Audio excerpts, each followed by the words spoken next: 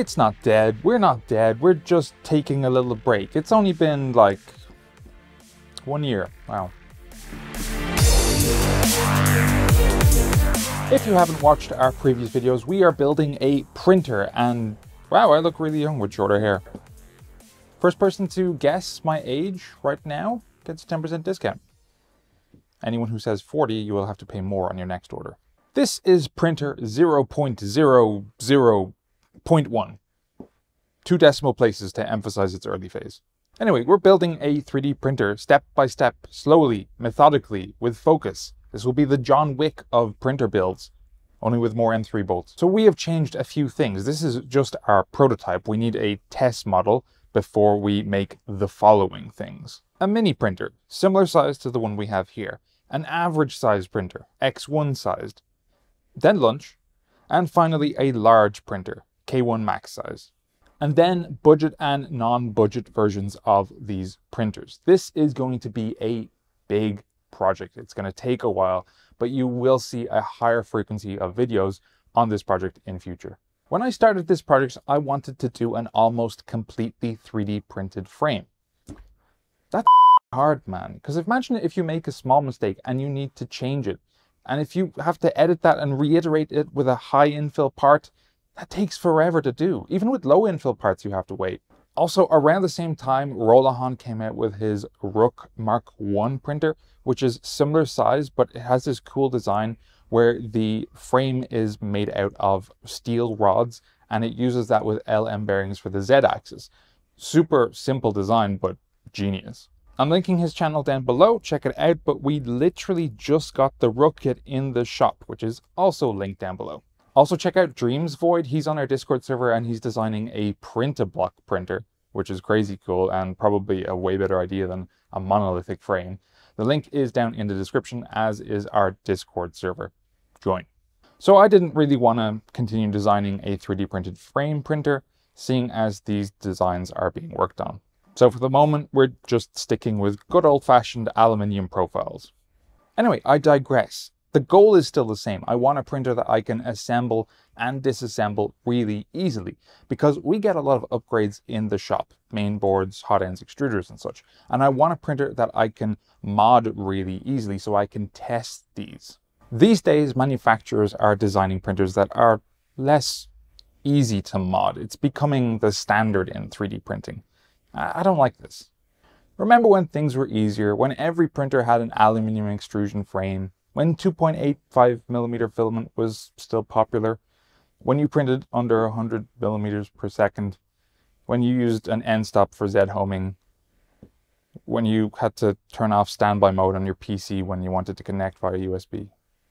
So the ultimate goal is building a printer that you can assemble in 3 hours. How long does a V0 take to assemble? CNC Kitchen says 30 hours. 30 hours, 3 hours. Maybe we're being a bit overconfident. Let's dream big. Okay, let's talk about this guy, because since the last videos we've made a few changes. So if you remember, in previous videos, I wanted to make a printer with a 100 by 100 millimeter build plate. That was too small. I just didn't like the idea of having that little space for even a mini printer. So I considered other build plates, and the V0 build plate came to mind, but that is still only 120 by 120. And maybe it's a bit too small. So I settled on this. This is an Ender 2 Pro build plate, and it is 165 by 165. And I think that's the perfect size for a mini printer. However, the Ender 2 Pro is a relatively old printer, and while it is still available from Creality, I don't see it lasting that long.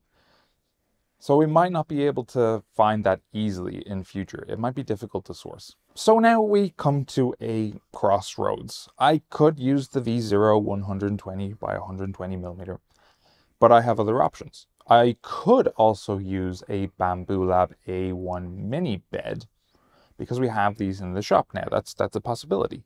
So I am opening this question to you guys. Which is the best size build plate for a mini printer? Let me know, and whichever one is most popular, I will use for this project. Okay, bed out of the way. What's next?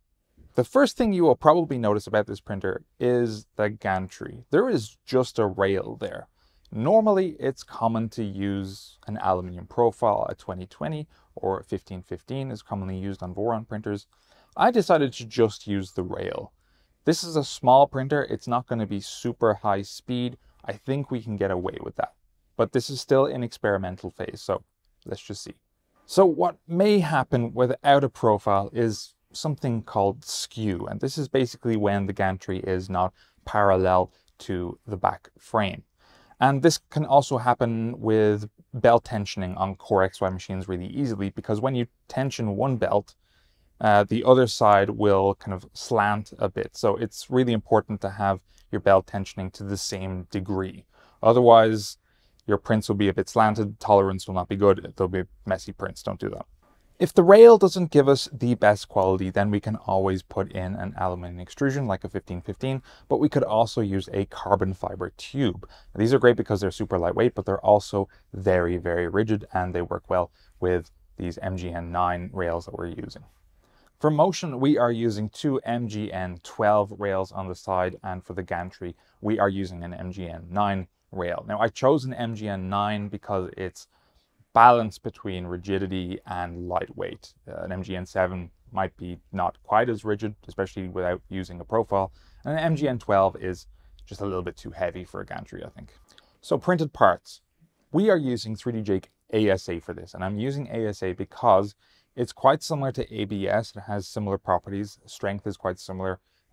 Temperature resistance is quite similar, but it's just a lot easier to print because you don't necessarily need an enclosure with this. So I would highly recommend using ASA for printed parts here. Don't use PLA. So bearings. In previous videos, we were using real idlers and pulleys for motion. This time we're only using pulleys for the motors. And wherever we were using real idlers, we are now using these flanged bearings. These are quite similar to the ones used by the Voron V0 series. And we will also need to use 0.5mm shims between these and the printed parts, so there is no erosion of the ASA parts, and there is good fluid motion when the belts are turning around these bearings. For the Z-axis, we are using LM8UU bearings on these 8mm steel rods. Now, these are great. These are very inexpensive and totally okay for use on a bed and printer this size. I want to try and avoid using rails for the Z-axis. It's not like we need high acceleration on the Z-axis anyway, so that's why I'm using the LM8UU bearings. For the XY motors, we are using standard NEMA 17s that are geared for a 24-volt system. However, these could be upgraded to bring in stronger motors like a 48-volt setup. We have moved up from those little tiny corner joints you saw us using in previous videos, and we're now using these triangular corner plates. These are much better because they're bigger, they have more rigidity. The printer frame is a lot stronger because of these. It's a bit more in budget, but it makes up for it. Most Core XY printers integrate their belt tensioning systems into the A and B motor mounts. Now this does save space, but it adds more complexity to it. And because I want a quick assemble disassemble process, I am going to put the tensioning system here at the back in the rear belt root. This also adds an extra anchor point to the belts, reducing some backlash. In terms of electronics, I am currently using an Octopus Pro board with 2209 stepper drivers. And right now I am actually just testing this with Marlin. However, in future I do want to use Klipper. Klipper is much easier to mod, and seeing as this printer is designed to be modded, it makes sense to use that. So in future we will be hosting Klipper on this BTT Pi. We have these in the shop at around €45 right now. We also have the BTT Pi 2, which is around €75. This is a bit more powerful. It's quite similar to the Pi 4B. However, I don't think we need that extra oomph for this printer. So the display, and I haven't made up my mind with this one. Right now for testing, I am actually just using a 12864 LCD. This is the same as those on an Ender 3, the original version. I'm not sure I want to use this in future, but if I was to have a nice screen, I would get a Klipper compatible screen. But for the budget option, that might be just a bit too much. Yes, we'll have lots of info on a clipper screen, but we'll also have that info on mainsail. And the printers that I use on a daily basis, I barely interact with their display, like almost nothing. The most that I do is with the K1 and K1 Max, because I'm using Orca Slicer with those. And all I need to do is import the G-code wirelessly and then go over to the printer and select the file, and that's it. I never have to interact with those screens unless I am tuning something, which almost never happens. So I'm a bit hesitant about getting a nice clipper screen, especially for the budget versions, because they can be a bit pricey. So I'm honestly not sure about investing in a screen, but if you guys have opinions on this, then let me know. I'd like a second opinion on this. So where is the payoff in this? What is different about this printer? Well, as mentioned before, the quick assembly and disassembly process for sure. But I also want this printer to have decent speed. High speed is not my primary goal here. I would be very happy with a top speed of 300 millimeters per second and an acceleration of only 10K. If I can have that at good quality, I'm very satisfied. So let's talk about budget, because that matters for a lot of people. Let's go through it.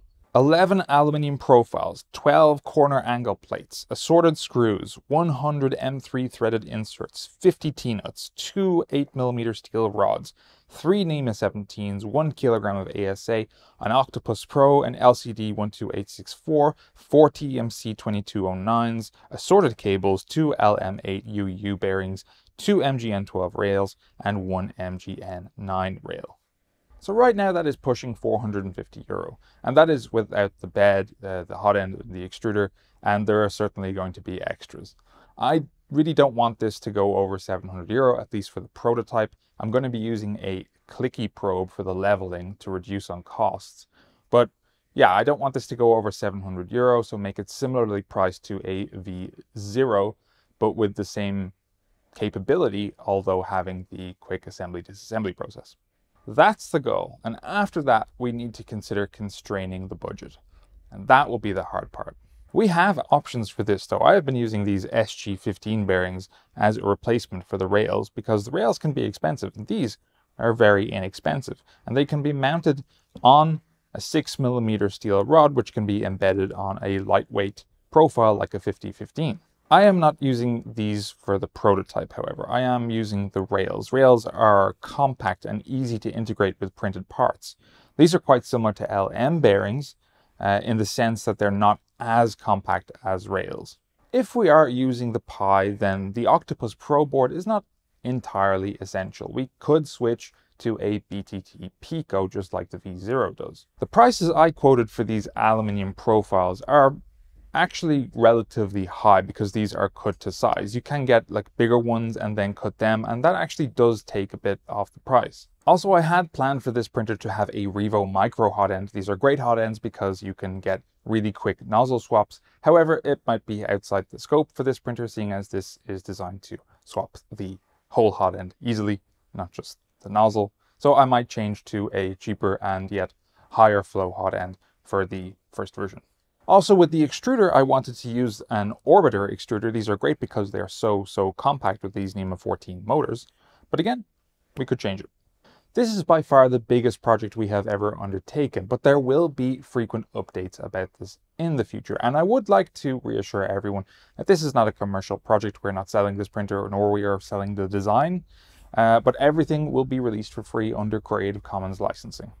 But the main goal of this project, besides having a printer obviously, is to get information out there on how to do this yourself. Not necessarily the same design, but I want information on how someone can do this from scratch, from the little tiny things to the big things. I want a resource to be out there for this, because there's only basically scattered information online on how to do this. It's not entirely geared for beginners as well. So this is the goal. By the end of this, I want to have basically a library on the do's and do not do's of building a printer. So from today, there will be an extra channel in the Discord server, and I would invite anyone who has any questions about this printer build or printer builds in general to come by, hop in there and ask a question. And also, if you want to give input on this project, then we would also love that. I really, really don't want this project to be entirely one way. So with a bit of luck, we will have an XY motion test pretty soon. And in the next video, we will have the bed put in. Please adjust the bed, and also the leveling system. If you have questions or comments about this build or printer builds in general, you can let us know in the comments down below. You can also join our Discord server where the new channel is, so we can talk about this. The links for that and all of the products that we've mentioned are down below as usual. And we'll see you guys next time. Later.